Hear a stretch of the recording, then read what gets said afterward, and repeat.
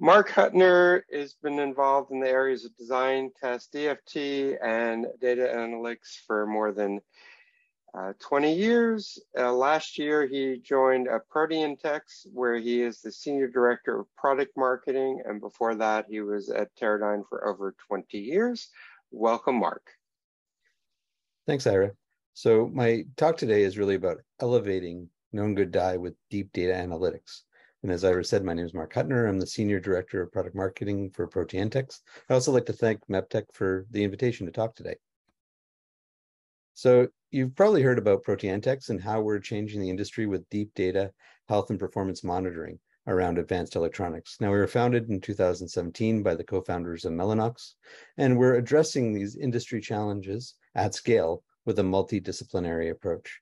We've had more than 50 design wins, and we're addressing data center, automotive, communications, as well as mobile. And we have people around the world for a 5-year-old startup, in the US as well as in Europe and in Asia.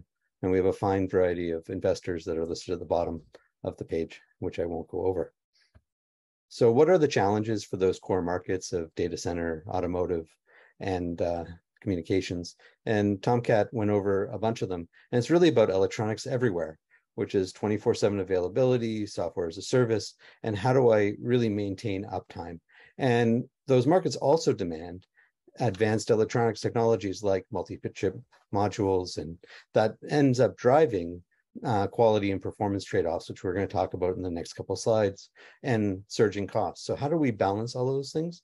So the key challenges that we're facing is really with these complex systems is really, how do I deal with debug time? How do I improve it from 12 to 18 months to something better? How do I deal with warranty claims? Could I get it below 2.7%? And how do I deal with RMAs, which could be as high as 50% fault not found? And ultimately, it's really about the reliability of these end systems. So it could be number of cars failing per hour, or it could be your data center uptime.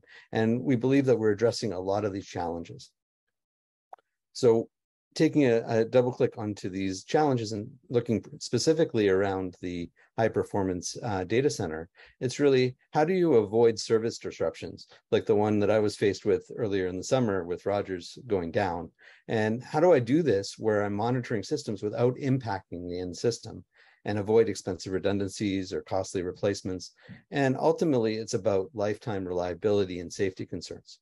Now, it isn't just ProteanTecs that's talking about this. It's really market leaders, like the ones listed at the bottom of the slide. It's issues like silent data corruption due to latent defects and aging, which could affect your DPPM rate.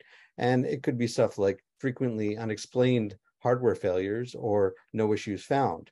Or it could be computational loads that are running on chips that actually passed all of the manufacturing tests. So the question is, why did that happen? And then in the case of automotive, it's really the relationship between the current safety standards, like with FUSA, and the whole hardware software reliability into the field and over its entire lifetime. So there's lots of big challenges that we have to face with as an industry. Now, the way that ProteanTecs is approaching this is really around visibility at every stage. And one way that we're addressing it is really around using machine learning analytics, as well as our onboard agents that Tomcat had talked about. And we operate at every stage. So at chip design and chip production, we're looking at things like variability analysis, production visibility, higher confidence ramp, outlier detection, and better performance and yield. Now, as you move into the system production and in field, it's really about performance optimization, workload analysis, environment monitoring, as well as in the field, it's around performance monitoring and alerts of failures before they actually fail and predictive maintenance. And ultimately, this leads to a faster time to market, a better DPPM rate, reduced costs, as well as failure prevention. So really important things for industry. And the place that this really starts with is known good die. So how do we really start this? And what ProteanTecs has done is really a multi-pillar solution that I'm going to talk about over the next 3 slides. And it starts with deep data, which is this universal chip telemetry and what we refer to as agents like Tomcat referred to, where we're taking on-chip measurements. We're then applying machine learning to it, which is really how do we, and it's co-designed to what the agents are measuring. So it's very specialized kinds of inferences that we're doing. And then that can be then deployed in the cloud or at the edge, which are both very important things about how to use the data. So it might be fleet monitoring, or it might be actionable insights.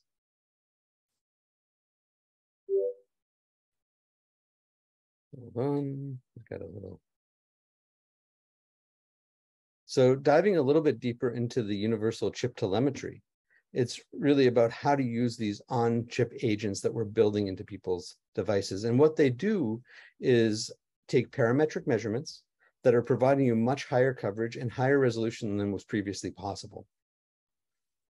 So that will then also help you get a better visibility. Now, we have minimal PPA impact, and we operate not only in test mode, but also in mission mode. And we can sense the surrounding electronics as well as be used for application optimization. Now, if you think about it, the kinds of agents that we can do can be seen on the right-hand side, which is really around, if you start at the bottom, in terms of classification of process and design profiling. So you can get an idea at T0 with your known good die, how well it is working. Now that can then also be incorporated one step further into performance and degradation monitoring that could be for things like aging models. So you could use it for HTOL, but that can extend into the field for aging prediction. And we can do other things with our agents as we build them into more complex things in terms of operational monitoring. And lastly, which is really, really important for known good die, is really around interconnect and performance monitoring, where we're applying the same techniques in the data pathways to understand the health of those links. So there's lots of good things that will change how you're thinking about the known good die, as well as how you're thinking about them throughout the whole ecosystem. So the next pillar that we're going to talk about is really around the platform itself. And it is cloud-based, cloud agnostic, and it's really scalable to what your problems are as you're thinking about your parts and the number of parts. Now, Mark, yeah, go ahead. But before you get into the platform, Yep. you know, back to the agents. So do you have to do like any IP vendor? You have to actually build and design the actual circuitry for the different process nodes. So you have to be like any other IP vendor, even though you have standardized functionality, you have to bring it up for each process node. We're a combination of hard and soft IP, where those techniques extend across different process nodes, and we do qualify per process node. Okay, thank you. No problem. So I mentioned that we're cloud agnostic. We have built-in targeted solutions that use machine learning and provide actionable insights. And that's built off of those agents where we really have created techniques to measure very interesting things and create those insights. Now it's open for innovation. So we do have an SDK that's enabled, and people can also use their own ML algorithms into that environment as well. Now we're getting some other interesting data sources in as well. So if you have some other special measurements that you can apply in there, we can bring it into our platform and do other things. And as I mentioned, we're actionable not only in the cloud, but we're also actionable at the edge itself. So, and this can be done in near real-time environments. So it could be at a tester, or it could be in your end product as well. And it's a minimum footprint solution. Now, what I've done here is just giving you a sense of what we can do. There's actually many more applications that we can do within our analytics platform, and those can get deployed into the edge. And this is really, really important for known good die. So it's things like, how do I connect the pre-silicon data, the simulation data, into the post-silicon world and then compare it? And I can compare it not only at the lot level, I can go down into an area of the chip and understand what the variation is. So it could be certain kinds of effects. Now I can correlate between different stages. So it could be wafer, package, SLT, and into modules. So throughout the whole supply chain that Tomcat has described, I can do things like performance tuning.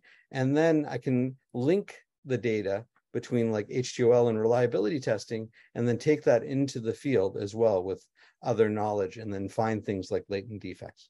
Now, as you move into production, you can do latent defect detection, and it could be things on IDDQ, like I'll describe in a minute, but it could also be in terms of performance paths. power reduction and test time reduction are also right in our wheelhouse. And lastly, in terms of things like RMAs, because we have this common data language, we can then connect the data between different stages, and we can help reduce those fault not found scenarios, because we can really dive down to the differences between the stages. Now, I'm just going to touch on this ever so briefly because I think it has more to do with system talk, but we can also do things like performance optimization for system NPI, so how you're bringing up your system. You can use a chip actually with our agents as a detector for the environment itself.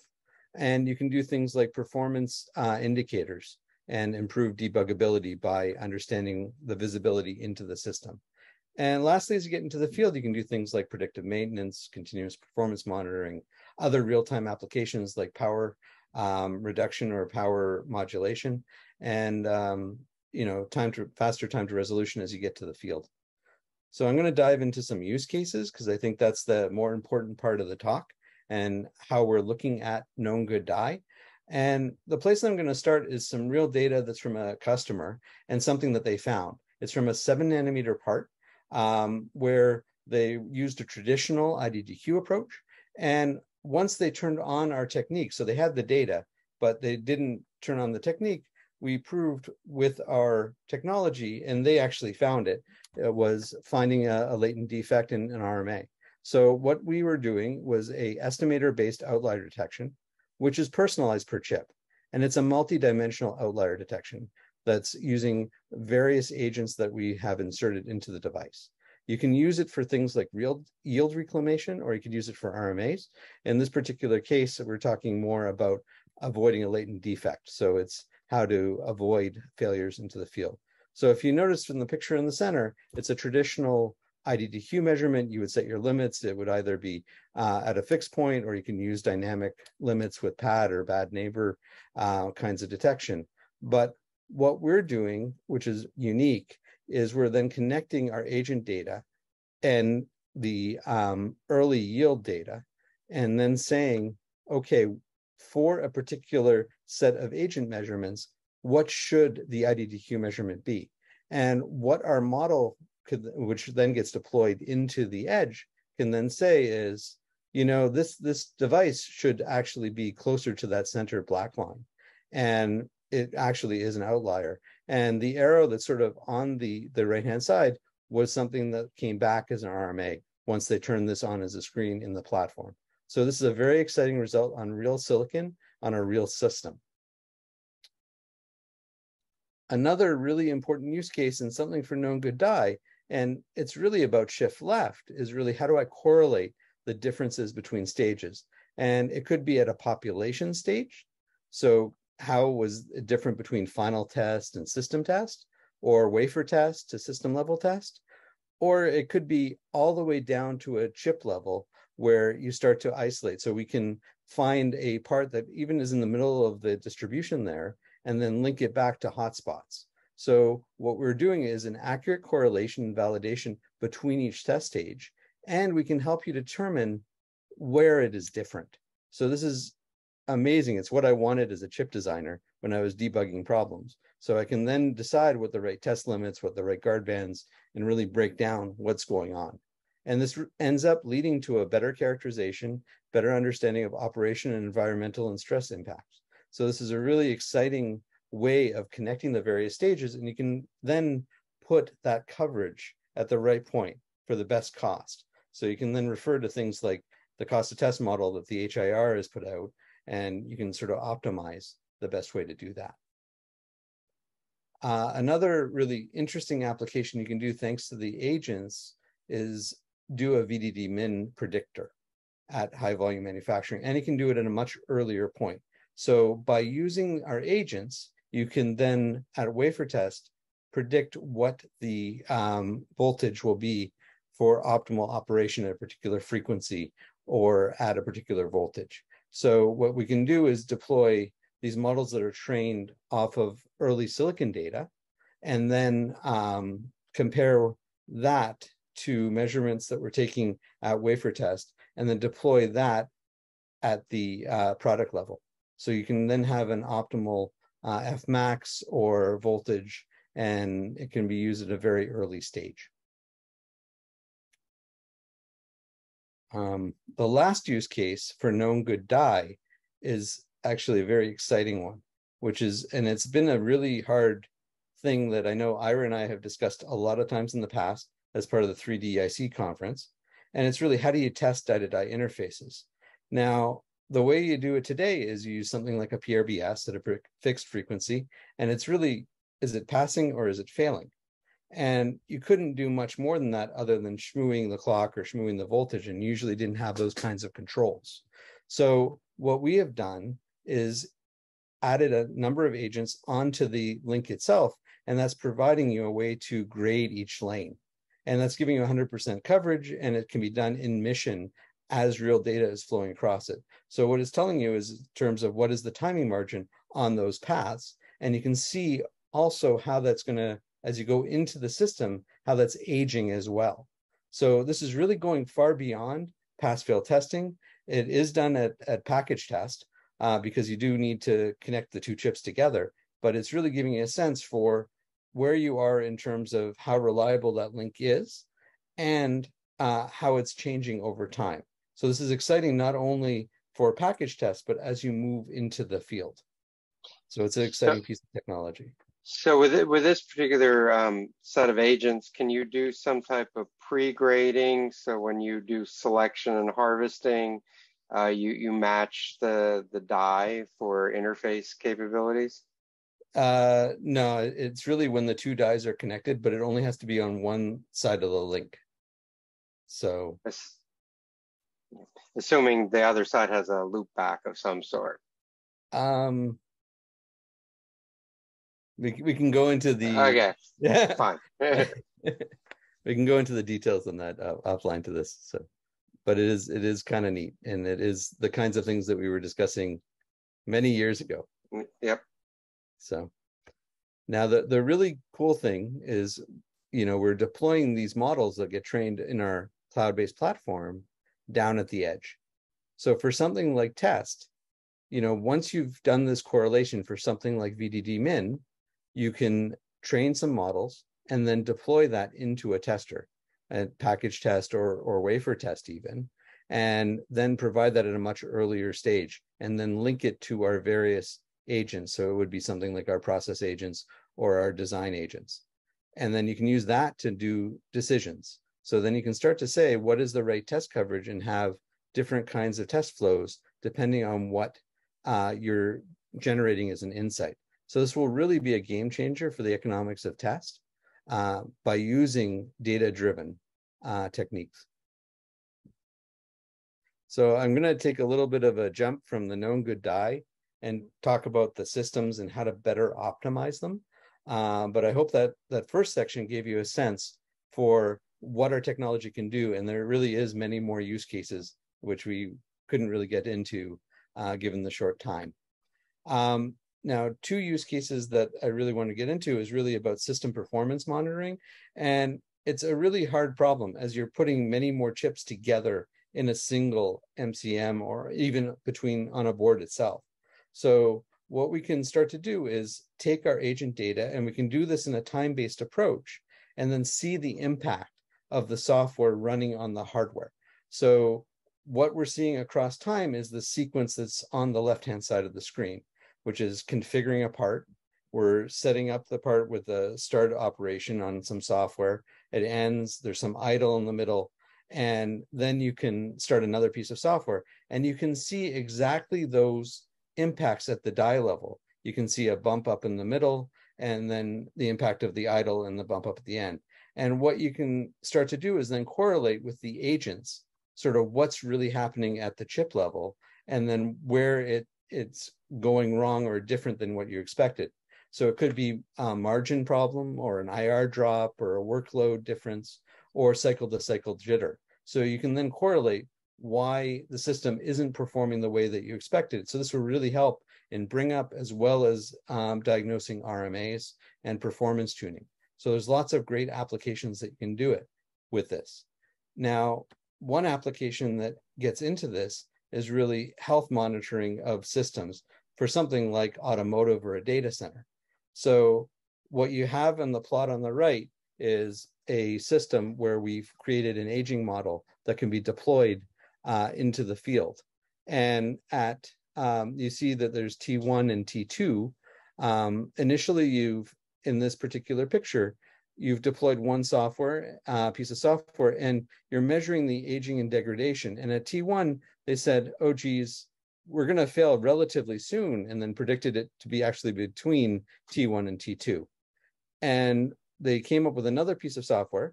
And what this example is showing is you can then change the aging rate by applying different workloads. So by using the agents, you can then not only understand the impact, but also predict when that system will fail. So this is a really interesting way for things like data centers and cars, and about how to keep it running for as long as possible. And we're providing this in mission mode, so it's not only a test mode that's run periodically. It's providing much higher coverage, and it can be used on millions of critical paths and provide you where there's low margin. And it can be used to monitor the system environment, so you can see where those stresses are coming from. So this is a very interesting way, and we're providing these models into an end system.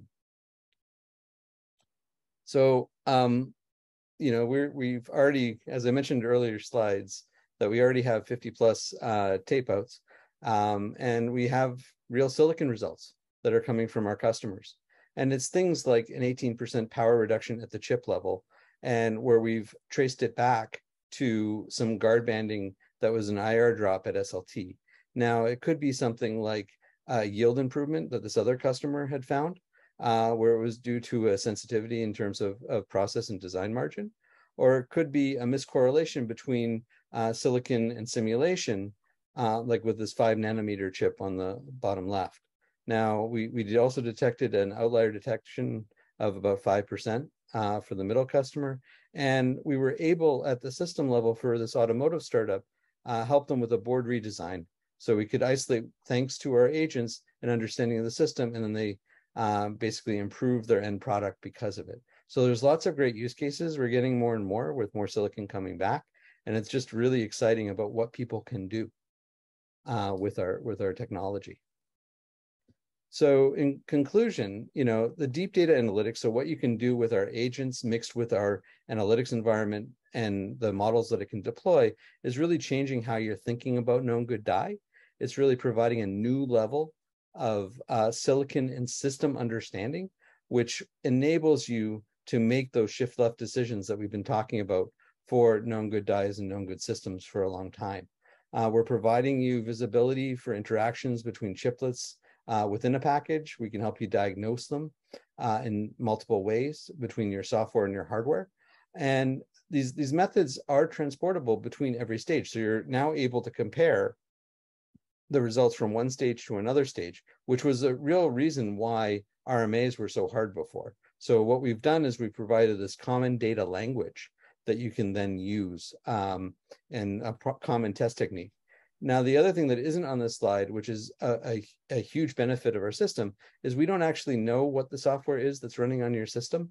So from a sense of security, we can see the impact on the system, but we don't necessarily know what that workload was. So then you can help recreate those cases. So there's lots of really interesting dynamics about how we use our agents that are able to be run in mission mode, but then they're also help you protect the way that you're using the system.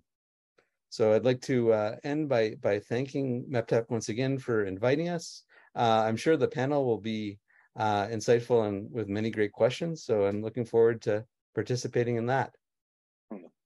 Thank you, Mark. Let me ask some questions. And this one question that was asked goes back to the DTT timing margin. How would you detect latent defects at time zero? As you move the field, if the interconnect fails later, it really doesn't help you. But and how do you deal with things where you don't have redundancy in the interface? Yeah, so what it will tell you is sort of the rate at which it's changing over time. So it will help you predict that point. If you don't have redundancy, if you do have redundancy, it will tell you at what point you really need to apply that redundancy and help you with your repair strategy.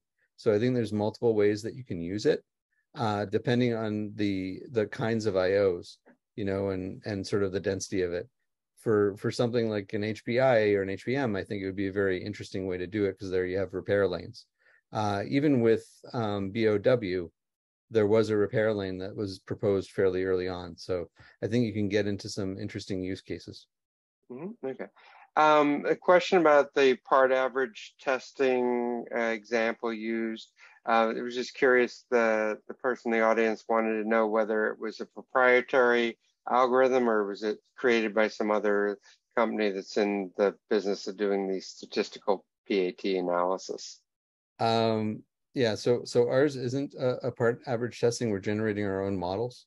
This was just, the middle one was really just an example of the way that you set limits. And the point that I forgot to make as part of it is, depending on where you set these limits, these latent defects are really hiding behind the curve. So you would never know that they were there because they would look like good parts given this histogram-based approach. Now, we're not trying to replace this approach. We're saying it's a great approach. It might mean that you have slightly wider limits, and then you're using this other thing to augment to find those latent defects that are hiding behind the curve. So, okay. And then one last question: does your tool do the recommendation as to how many of these agents should go on an IC, or does somebody have to have enough knowledge to say, here's the trade-off between area on the die and the coverage I'm going to get from this? Our insertion tool will help show you the trade-offs about, the number of agents, the types of agents, what you're going to learn, and the impact of those agents.